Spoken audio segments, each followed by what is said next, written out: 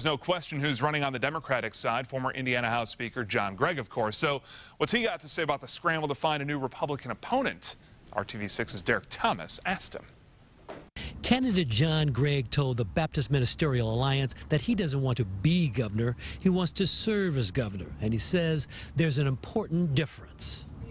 Gregg spoke to the ministers for about an hour outlining his vision for the state. It includes a 35-point economic plan that focuses on targeting jobs in 5 specific areas. It also involves a pre-K education program and a $3.2 billion infrastructure plan that uses existing money. No tax increases. Is really what we need, somebody who's going to serve all the people of our state and not just some of the people from some special interest group.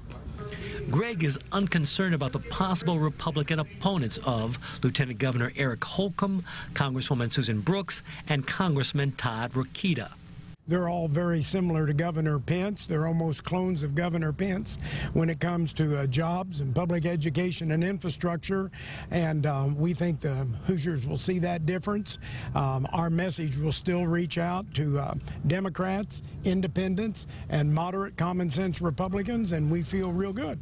Some of the ministers felt good about him, too. He has proven that he can work on both sides of the aisle. When he was Speaker of the House, he tends to have relationships on both sides. He seems to be operating with integrity, and I think those are the components that you want to see in any good leader. Finally, Gregg weighed in about the recent scourge of gun violence across the country. I'm a responsible gun owner, and for the life of me, why you would want to let someone who we don't want to get on an airplane buy a gun is beyond me. I think we need some common sense. Gregg says he will unveil his public safety program in 10 or 11 days. Derek Thomas, RTV6.